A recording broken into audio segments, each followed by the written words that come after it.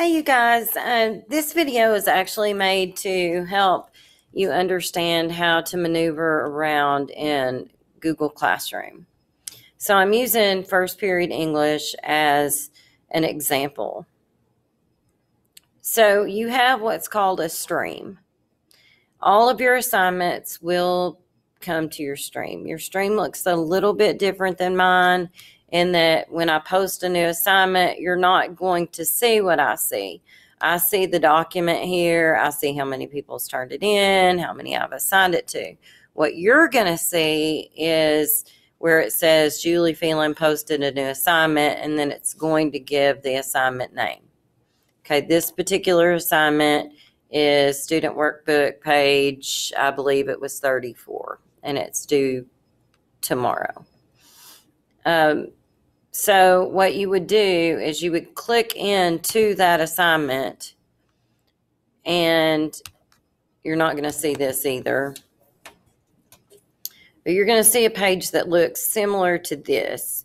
And you're going to see a document that I've already created. Sometimes I'll create the document for you. Sometimes I'll ask you to create the document yourself. So today I've created the document for you. So all you have to do is click on that and do the assignment in that particular document.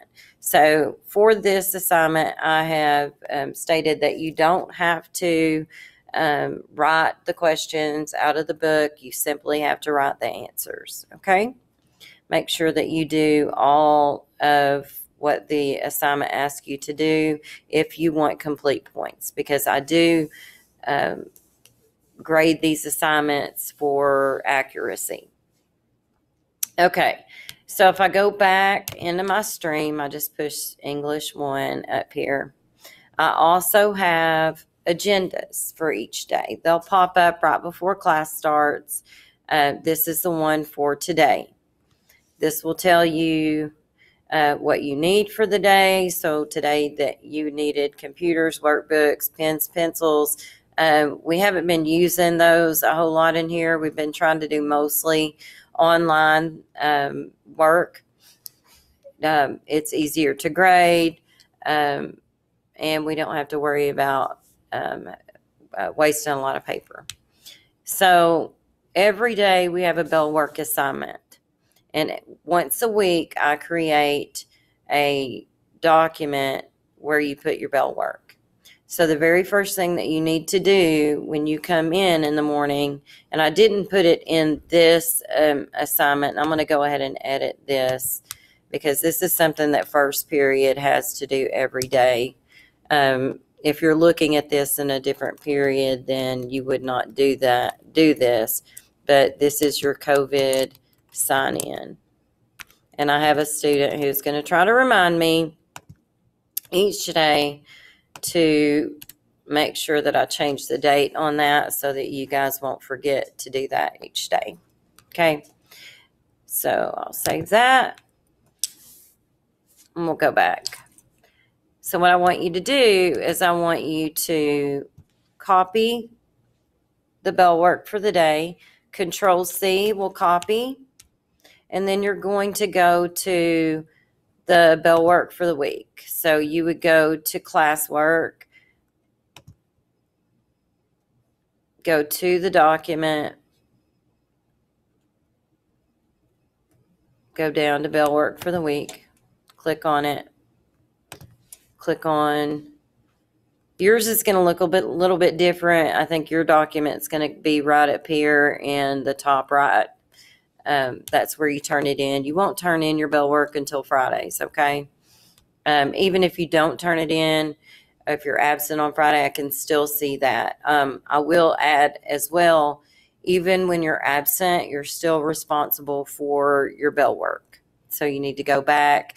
It usually doesn't take very long, so usually on the day back, you can do your bell work from the previous day plus your bell work for that day, and then you're good.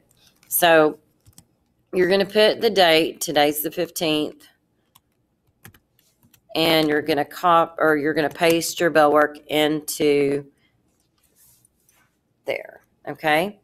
So then you're going to define connotation and denotation. You can either use Google to look up these definitions, or you can use your book. They're in your book on page 34. There is the definitions for connotation and denotation that we'll be using for the sake of this class, okay?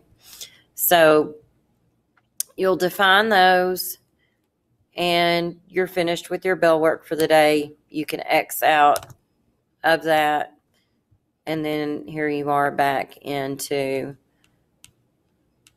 your classwork section, okay?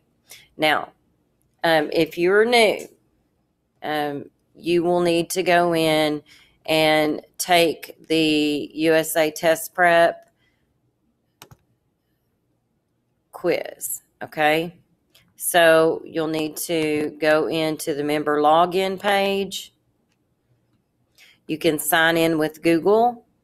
You should already have your assessment that is related to your account. It will say English 10.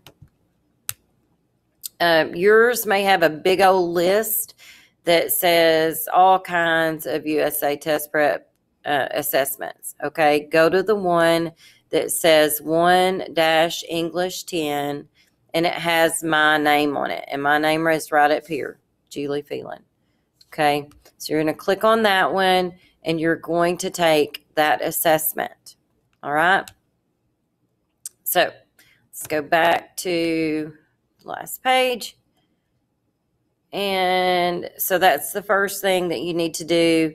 You also need to go in and make sure that you're signed up for the online student edition of the Pearson workbook.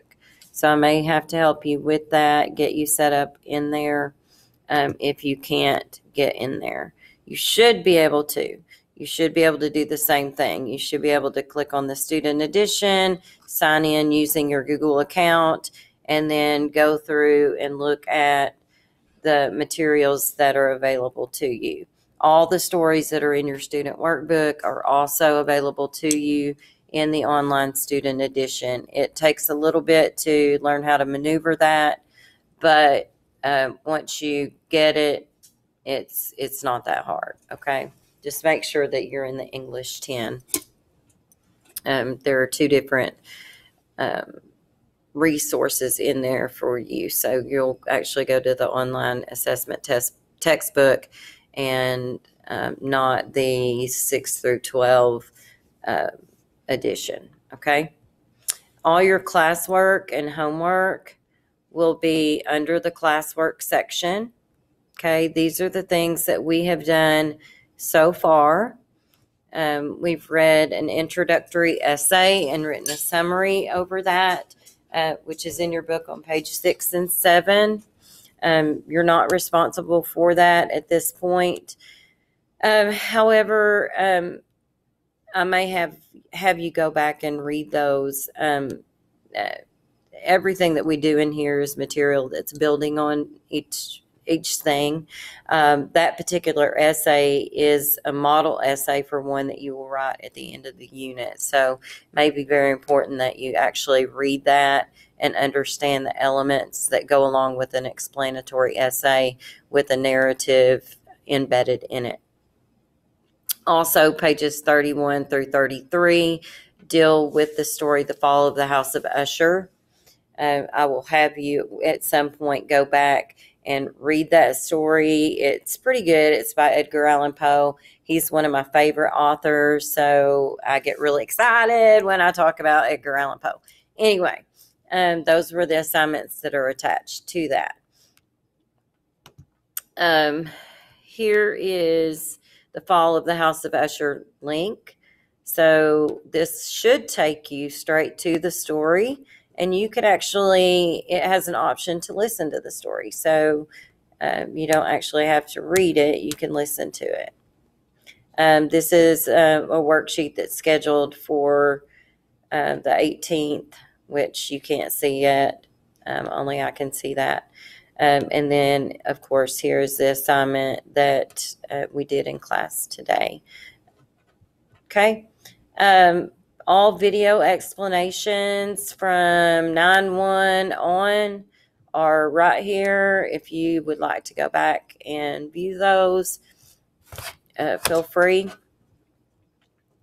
I don't like to see myself on video, so anyway. Also, the parent contact form, if you will fill this out, you can just fill this out online and turn that in to me.